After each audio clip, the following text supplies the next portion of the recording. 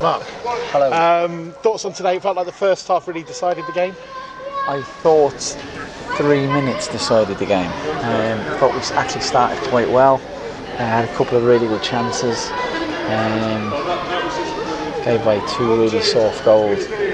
I didn't think the game was dead and buried by any stretch of the imagination. Like at half time, we talked about the next goal obviously being key, but we really felt we could get back in the game.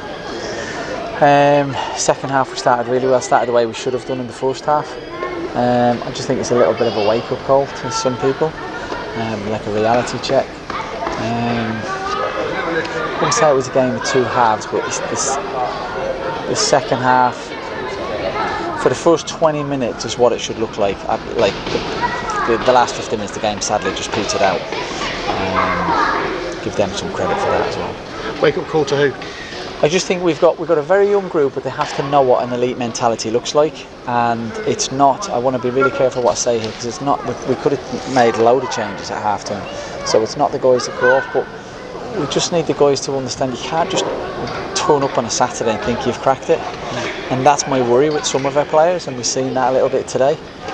It's the understanding that you don't get a lifetime of chances in football. You get 1 or 2, and when they're gone, they're gone. You don't get them back.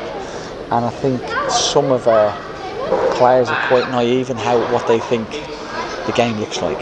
As you get other centre halves fit, hopefully Jacko's back, obviously Lewis in the long term as well. I'm seeing thankfully Joe coming back as well. Does that make you think that Regan is an option really at right back? I know you like him at centre half, but at right back? Yeah, no, we've said to the group going ahead, like in the past, like it's every man for himself. When Joe's back, when Adam's back, we've said Regan can play right back, Joe can come in, which may put pressure on Regan and Pawdy.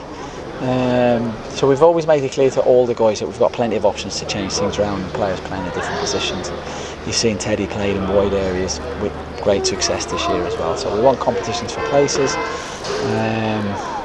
And we do have some really good players to come back in, which we should see in the next 10 days. And that's encouraging to hear. Matty came in and we got a bit of a cameo out of him, didn't he? And Lincoln fans saw a bit of what he can bring. Yeah, I thought I didn't want to play him there, by the way. I wanted to play him as an 8, but he got us playing. He played forward a lot. With his first 2 and 3 touches, he plays forward. He plays quickly. You could see his experience. He did really well.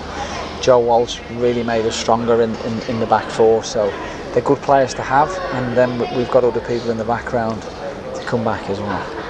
Lasse Sorensen down for quite a long time in the first half. Was that linked to him coming off? Yeah, 100%. And I said to him when he came up to us, he said he felt fine in that. I said just keep talking to us, let us know how you feel. It might change. And unfortunately, he got a really bad knock, and I thought it was best for Lasse to pull him out of the high octane environment.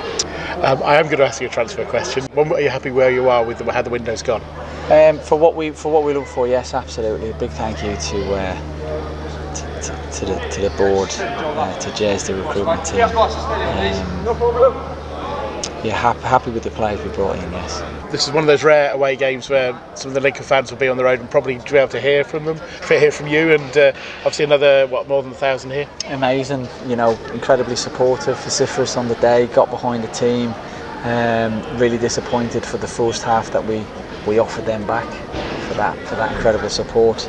A huge thank you as always. I keep saying it doesn't go unnoticed, and it means a lot to us. And, very grateful.